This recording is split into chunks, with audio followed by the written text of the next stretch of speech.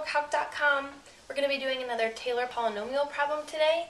This one asks us to compute the nth degree Taylor polynomial of the following function: f of x equals e to the negative x squared. And they ask us to compute it about a when a equals 0 and n equals 4. And then simplify the coefficients as much as possible. Okay, so they asked us to compute the nth degree Taylor polynomial, and they've said that n equals 4. So we're looking for the 4th degree Taylor polynomial about a, which they've given us as 0. So the first thing we want to do with a Taylor polynomial problem, pretty much always, is to go ahead and construct the following table. It's going to have 4 columns. The first column is k. The second column is f. I never remember what the headings on the columns are. Fk of x. The last one is the third one is fk of a. And the fourth one is fk of a divided by k factorial. So these are our 4 columns, and we're going to build ourselves a table and then use the values in the table to construct the polynomial at the end. So we always start with a table like this. The first, we always want to address the first column, k, first.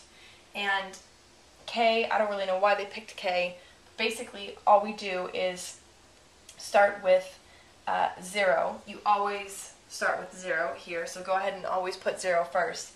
And then you just number down until you get to whatever number n is equal to. So in this case 4. So 0, 1, 2, 3, 4. If n equaled 6, you'd number down to 6, but in this case it's just 4. So 0, 1, 2, 3, 4. And then the original function always goes in this first row here, e to the negative x squared. So that always goes in the first row. And then what we're going to do is take the derivative of this function and put the derivative here in the second row next to the 1. Then we'll take the derivative again, and it'll go in row 2, again, and in row 3. So that takes a little while to take the derivatives, but let's go ahead and do that now. So first we're going to take the derivative here of e to the negative x squared. So you're going to be using a lot of chain rule and probably also product rule in this problem. Let's go ahead and take the first derivative. So the derivative of e to the x is simply e to the x. It doesn't change at all. So whenever you're taking the derivative of the value of e raised to an exponent, you're always going to leave it alone, e to the negative x squared. So we don't do anything. The problem is this negative x squared is more complicated than just x. If it were just e to the x, the derivative would be e to the x and you'd be done. You wouldn't have to worry about it.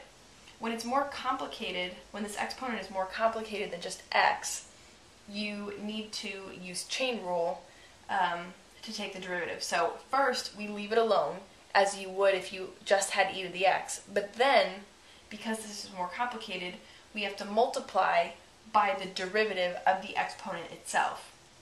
So the derivative of negative x squared would be negative 2x, right?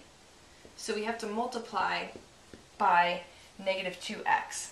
So then, of course, that would simplify to negative 2x e to the negative x squared.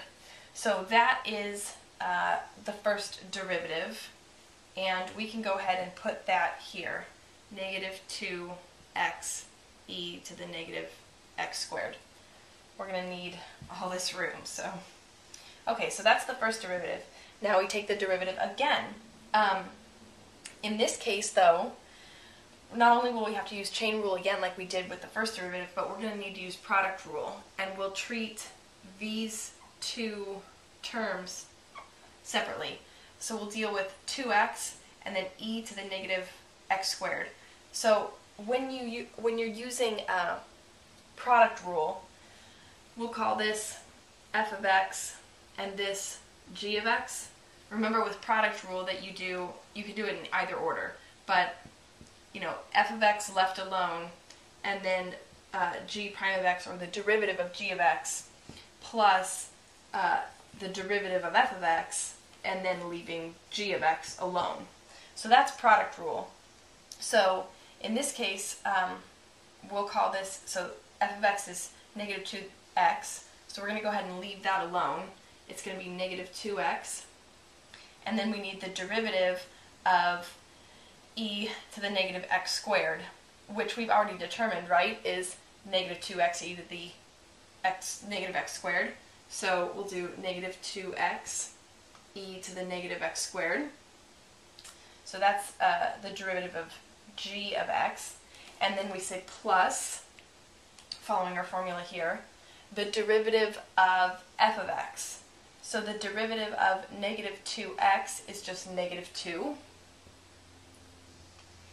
And then g of x just left alone, so e to the negative x squared. E to the negative x squared. So now we can simplify. We don't need these anymore. So we can go ahead and simplify this. So we're looking at negative 2 times negative 2 is a positive 4. So 4x squared with the x and the x, so that's x squared, e to the negative x squared. And then since we have plus and negative, that's just minus 2e to the negative x squared. And we could factor out an e. Let me make sure I have the same thing here. We could factor out some of these terms, like we could factor out a 2 or a negative 2. We could factor out e to the negative x squared. I think, what do we want to do? Let's just go ahead and leave it alone for now. I think it's the simplest way. So let's just call this 4x squared e to the negative x squared minus 2e to the negative x squared. Okay, so that's our second derivative. Our third derivative, so we're going to go ahead and deal with this 4x squared e to the negative x squared first, and we'll forget about this term here.